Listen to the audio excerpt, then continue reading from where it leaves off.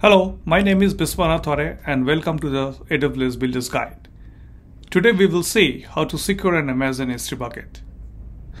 As you develop and implement the security policies, there will be many features to use, but today we will talk about blocking public access to the S3 bucket using AWS IAM, and also we will touch upon encrypting the objects within the S3 bucket.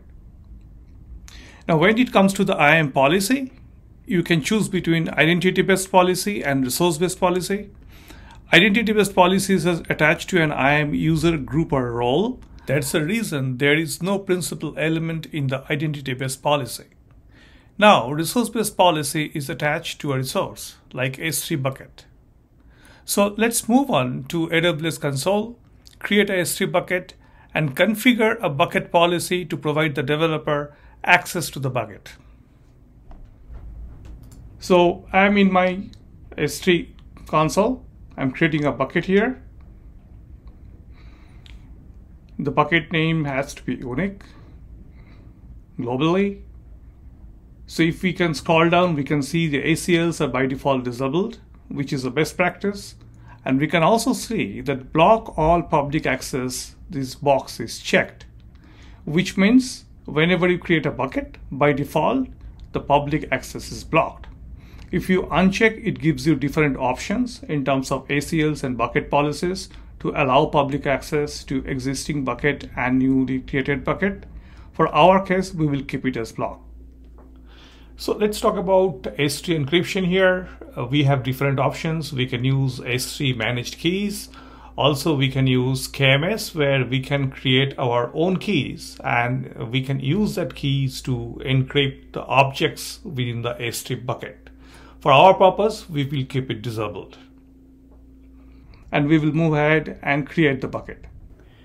As we didn't upload any object to the bucket, so the bucket will be empty. Now we will go to the permission tab of the bucket and see what kind of permissions are there based on the configurations which we did while creating the bucket. And as expected, the public access is blocked because we checked that boxes in the previous page. And now we will go and create a bucket policy.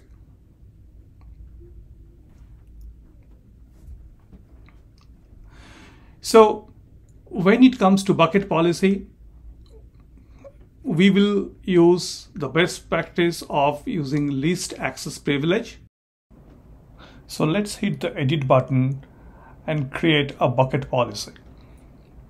Now, once you click on the edit, if you have your policy statement prepared, you can copy and paste it into the space here.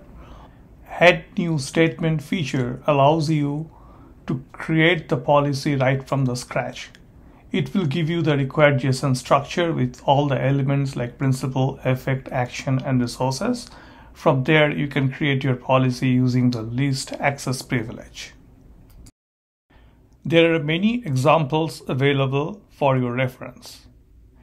Now to follow least access privilege, we will give access to the user who needs access to the S3 bucket. In this case, we have created a user called developer, and we will provide access to that user.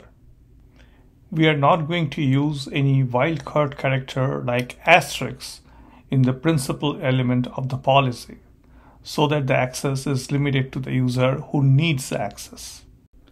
As you can see, I am copying the ARN of the IAM user developer under the principal, and the effect is either allow or deny. In this case, it's allow. Now go to the action. We have selected S3.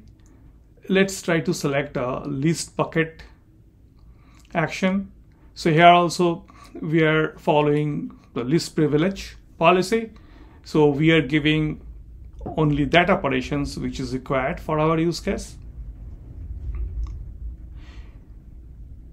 So now we will add a resource. So we copied the ARN of the bucket. Then we hit an add resource. We select what kind of resource is it. We are selecting bucket here.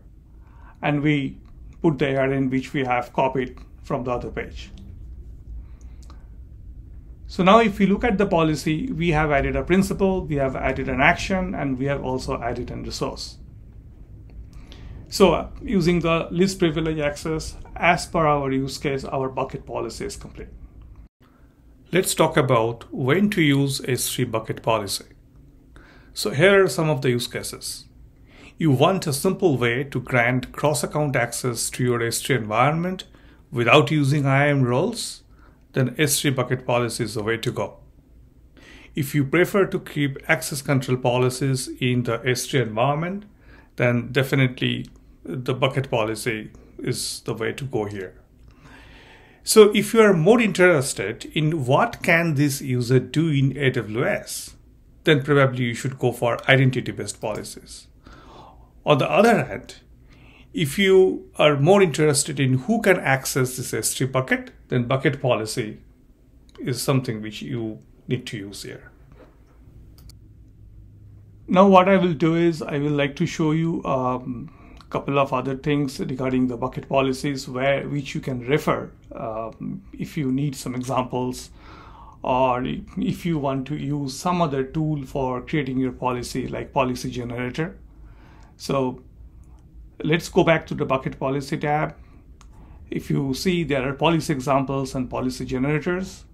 So if you click on policy examples, it will take you to a portal where you can see an ample examples of bucket policies.